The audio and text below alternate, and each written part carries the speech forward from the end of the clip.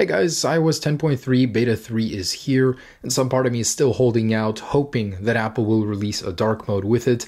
Unfortunately, this time around that's not the case, but there are still plenty of changes and fixes. I found 10. Actually, Apple has been on a bug-killing spree. There are so many fun bugs that I've showed you before that have been patched. It's like Apple is sucking all of the fun out of iOS.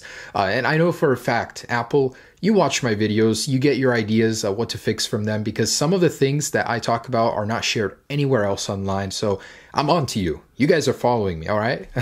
Anyways, so I just wanted to show you the power of the Apple file system. So before updating, this was on 10.1.1. In case you guys didn't know, Apple file system is a completely rewritten way to store files with iOS 10.3.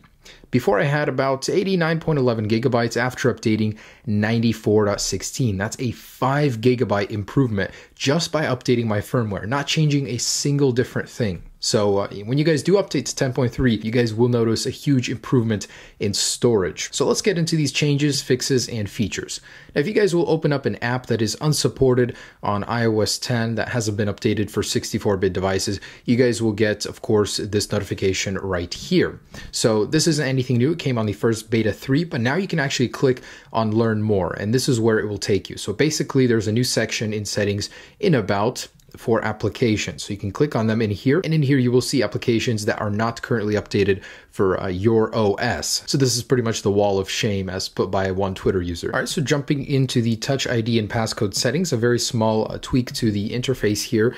Actually entering your passcode or changing or doing whatever, it's changed from dashes to little circles. So they now fill in instead of the dashes go into the circle. Kind of an interesting but small change. And a very interesting one as well. So if you guys have a CarPlay enabled device, in the About settings, there's also a new section to go ahead and enter into your actual unit. So in this case, this guy had a Honda. I don't have a CarPlay enabled device, so I can't show you, but you're now able to see hardware and software information of your CarPlay enabled device. So if there are any updates, you'll be able to see them in here and the such. Apple has fixed that black screen when launching the settings app. Now when you launch it, it's now white as it should be. So you guys remember the freeze crash bug that I had a couple of videos on?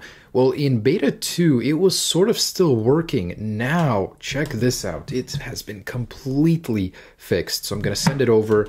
Notice how the device on the right temporarily freezes. The one on the left now in beta 3 does not. So Apple is really taking this seriously. They noticed in my last video that it still kind of works, and it is completely patched. And even the more dangerous version, I was actually kind of surprised. It still freezes beta 2, but beta 3, you can completely interact with it without any delay whatsoever. And watch this, guys. So I actually went all the way back and found the contact file, the malicious one with the rainbow bug emoji, and I'm going to send it. So notice how it still freezes 10.3 beta 3. I was kind of surprised to find that. It's momentary, but it does freeze for a couple seconds. Now, mark my words, beta 4, this will be fixed. This will no longer be an issue because Apple is watching this video as we speak. So it's actually kind of funny. Apple completely, whoa, did it actually freeze? But when you actually jump into the Messages app and go into that thread, you can look at it, but if you try and click on it, your Messages app does freeze, or it did before. Yeah, there we go. So if you actually open it, it freezes and you have to restart it, and so on. You guys remember this bug, right? I showed it to you in my last video, the notification respring bug. So click here, then click cancel, and it resprings. Now in beta 3, Apple is onto me, and fixed that. So if you slide up, you can no longer click on the spotlight search bar or the little voice icon over here. That's gone. The dock bug I showed you guys in beta 2 is working perfectly, and in beta 3, unfortunately, Apple has patched it. So look at this. You slide over and it disappears for a second, but then comes right back. I'm really sad to see this one go. On the iPhone 5S, the no animations bug that I showed you before has been fixed. So on the 5 and 5S, you are no longer able to glitch using the wallpaper to get the no animation bug. Now, Apple has ruined the fun and taken that away from 5 and 5S users. And in general, if you guys install beta 3 right now, a lot of people have confirmed that the speed improvements are impressively noticeable. So exiting deleting apps, jumping into the app switcher. This is on a 5S and it feels so amazingly fast. So let me know if that is indeed a change, but it seems to be online the consensus is beta 3 does improve the speed by a wide margin. In the initial setup, Apple has changed or made one fix, so you would get a prompt to allow iCloud analytics even though you didn't sign in with iCloud. Now you have to sign in with iCloud to get that prompt. And a lot of people were getting an error with iCloud that said some files were unavailable during the last backup. So this would happen overnight while it would auto backup. That has since been fixed. And if you guys use a Lightning video adapter for your device, the support for it has been added as it was previously unavailable in the last beta. And the last bug Apple patched that I was kind of mystified about how or why they would do it. Usually they don't patch these kind of things. They must have watched my prank video, but you remember the text that we would paste in the folders that made folders completely unopenable? They would just freeze your device on contact, kind of a simple little prank.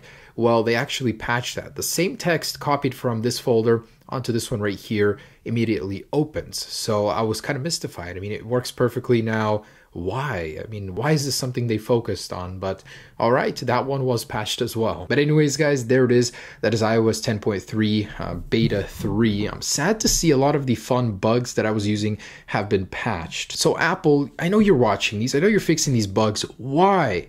Why has this still not been fixed? The lightning or the lighting shutter issue, going from light to dark, that stutter.